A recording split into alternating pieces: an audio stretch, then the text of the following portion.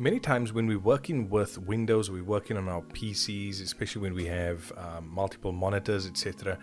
We want to take screenshots of certain things on our screen. And I know when we have multiple monitors and you do a screenshot, it usually takes a picture of all three screens. So I'm going to quickly look at how we can take screenshots in two easy ways. So the first one, and I'm just going to use PowerPoint so that we can actually paste the result in there. Okay, so here's my screen, and on your keyboard you want to find the print screen button. It'll usually say print space SCR. Now sometimes you can just press it as is, sometimes you need to press your function key on your keyboard. It all depends on your particular keyboard. But when I press that, and I'm going to go to this blank page here and I'm going to say paste, there you can see I'm dealing with multiple monitors, so that's what it's going to bring up for me. I've taken a screenshot of all of my screens.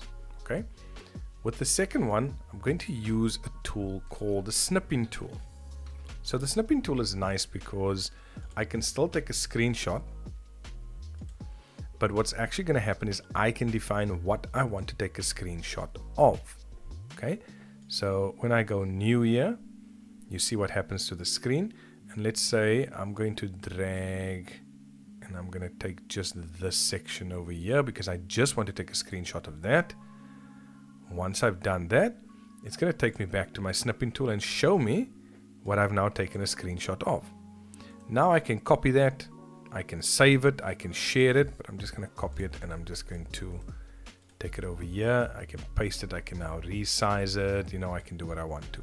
But these are the two simplest ways in which I can take screenshots of whatever I'm doing on my PC, whether it is taking a screenshot of the entire screen setup or just certain snapshots or certain pieces. You can obviously, if you use the print screen and you get an image like this, you can go and crop that image to exactly what you want. So it just depends on what is actually easiest for you to do.